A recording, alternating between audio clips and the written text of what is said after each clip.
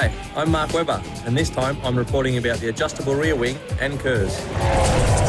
Every time I step on the brakes, the kinetic energy is caught and directed into an electric motor, where it's converted into electrical energy and stored in the batteries.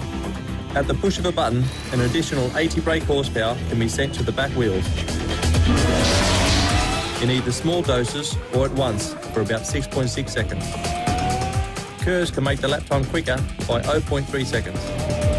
But as a rule, to overtake, you really need to be about 1.5 seconds faster per lap.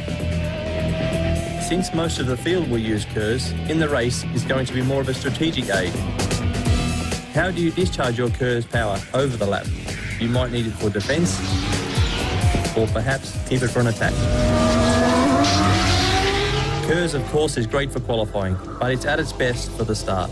Drivers with KERS already have fully charged batteries for the start of the race. If a gap appears, you can move out of a more densely packed field more easily, or defend your position in front.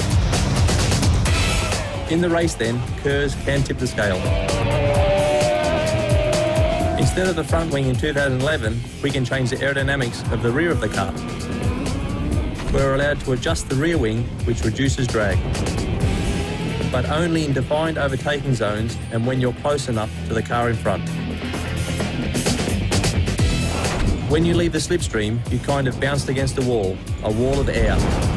The adjustable rear wing can make the car more streamlined and give you about 7 to 13 kilometres an hour more speed.